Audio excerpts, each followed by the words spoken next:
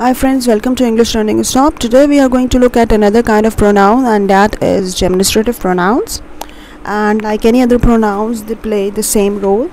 That is, they will describe the places, animals, things, etc. And they replace the noun in the sentence.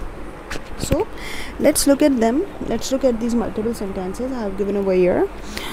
Just to avoid the repetition, we use this, these, that and those. These are the main ones, and these are basically known as demonstrative pronouns. Okay, now the very first example, I've written this in blue. This is my board. Now it will indicate two things. Okay, let me tell you that the first is that this is singular over here. I'll point it out with my blue marker. Singular. And then since I'm saying it, this is my board, that means probably this is near, so I'll write near. So whenever you're going to use this, that means something that is very near to you.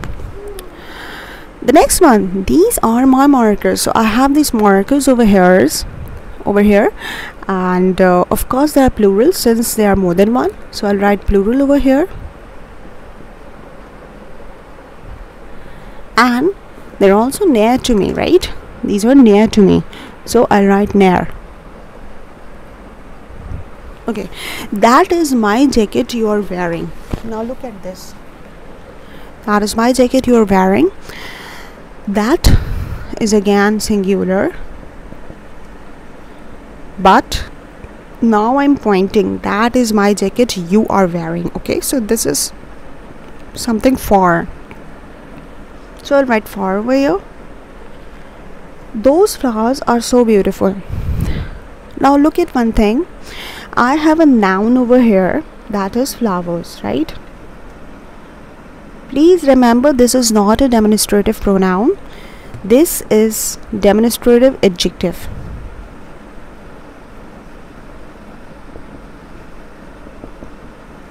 We call this as demonstrative adjective, because since we have noun over here and we have demonstrative pronoun over here, so when you combine both of these, you call it as demonstrative or adjective, while in other cases you had this verb is, are and is. So let's look at another example with those of demonstrative pronoun. I could say those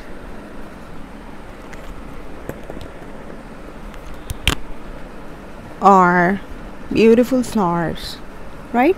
Now in this case, this is demonstrative pronoun since I have a verb over here. Those are beautiful flowers. So I hope the difference is clear to you, and let's look at some more examples to clarify. Okay, now you are going to fill in these blanks. I have given you a few signs over here, something that is far and something that is near. You know, demonstrative pronouns are this, that, those and these. So let's fill in. I'll give you a moment to think, and then you're going to write. You're going to fit what is the best suitable word over here. Okay, the very first one, look at dash pretty girl. Okay, the pretty girl is standing far away. So what you're going to use? Okay, obviously, very good, you thought it right. It's that. Look at that pretty girl. Okay, she's standing far away at a distance, so you place that over here. Next we have, can you see dash tall buildings? Now see, first of all, this is plural and the buildings are far away, so of course those. Very good. Dash sounds great.